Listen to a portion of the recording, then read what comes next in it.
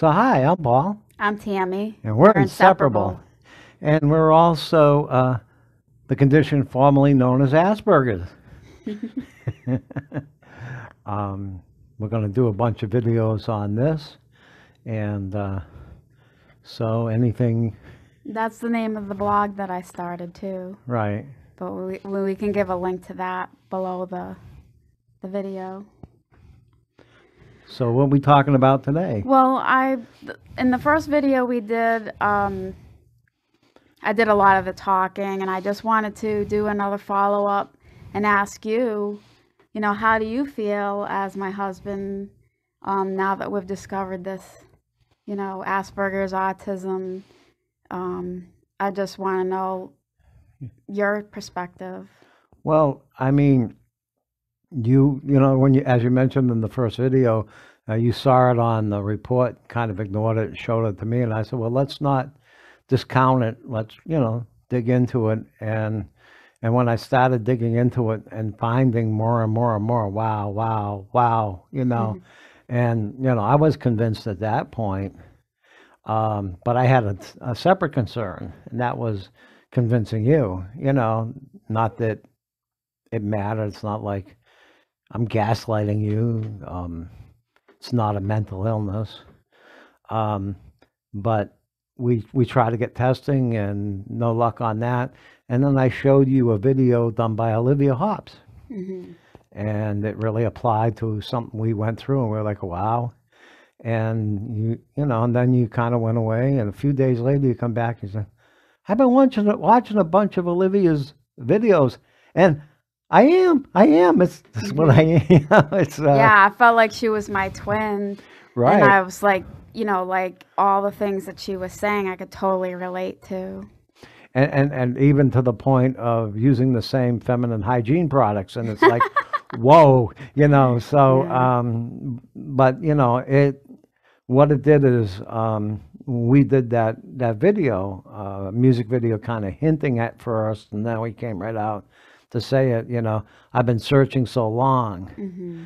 to find an answer, and we searched so long, and you were given certain diagnoses, and I'll just talk about one of them was the PTSD, Hmm. and and that's a hard one to fix, you Yeah. know. But what in my research for that, I found that somebody said if everything else fails, you just have to separate the person away from triggers and stress. Yeah. Well, guess what? That's worked. It it works for autism as well, Yeah. and so.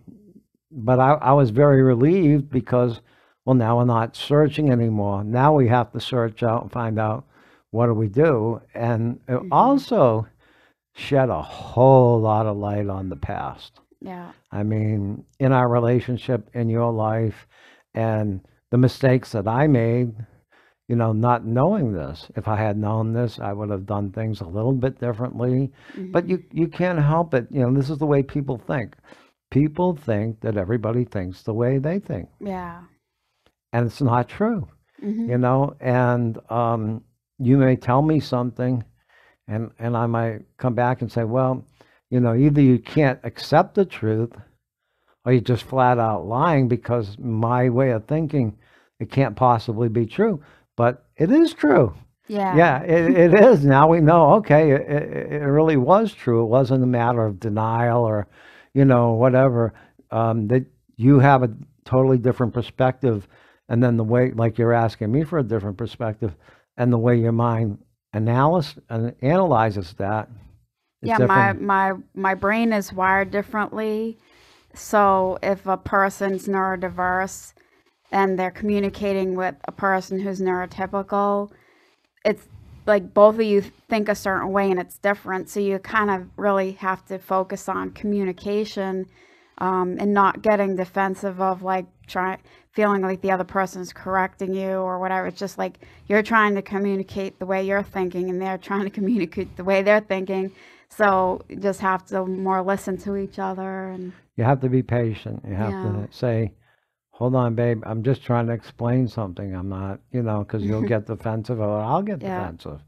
and but one of the things about this, and we call that blog, the condition formerly known as Asperger's, is we feel that a big disservice was done to people with the condition, that they just rolled this all into autism. Because if you go and you tell people, well, my wife has autism, and say, oh no, she doesn't. She's doing and the things that they know traditionally what is associated with autism Mm-hmm. is male autism on the lower end of the spectrum.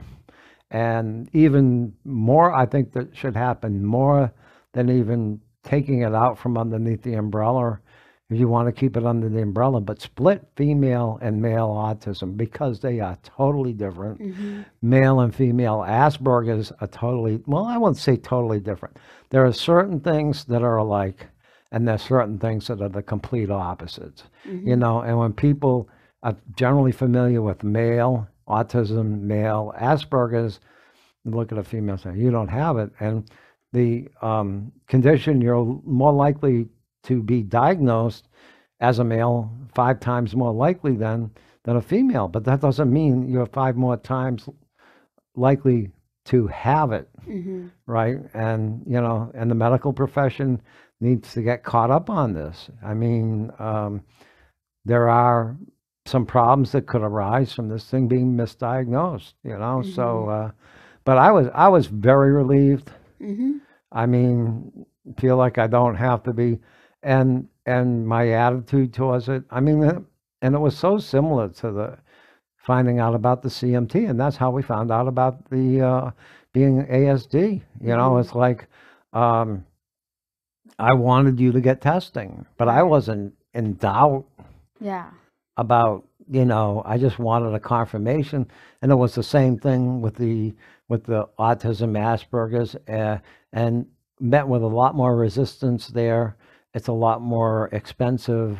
And the funny thing is that CMT, they can't do anything for that either. Yeah.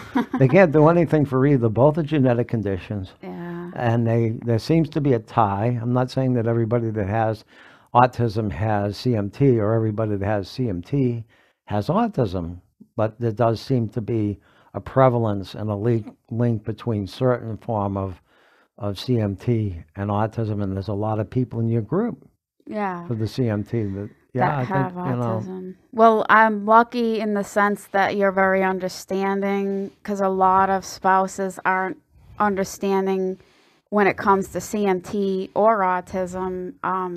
Some of the people I've been in touch with that have communicated that, and I really that I think that's pretty terrible that the person that you're supposed to be closest to doesn't understand. And so I'm very thankful that you're understanding and have put up with me all these years because I know it hasn't been easy.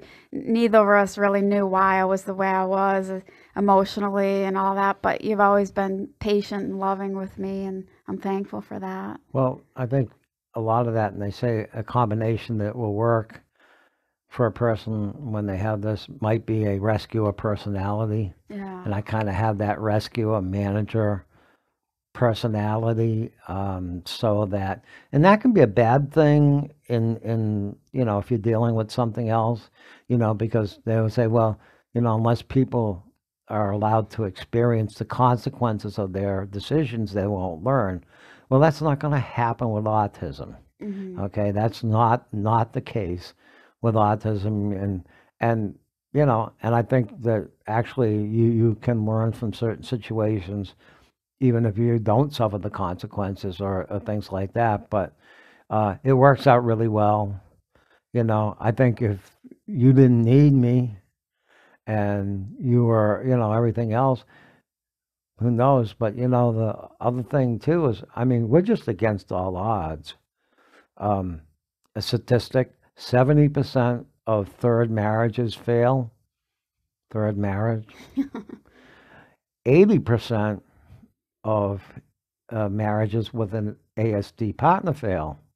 And I can see that because of communication problems, Hmm. because of intimacy problems, and things like that.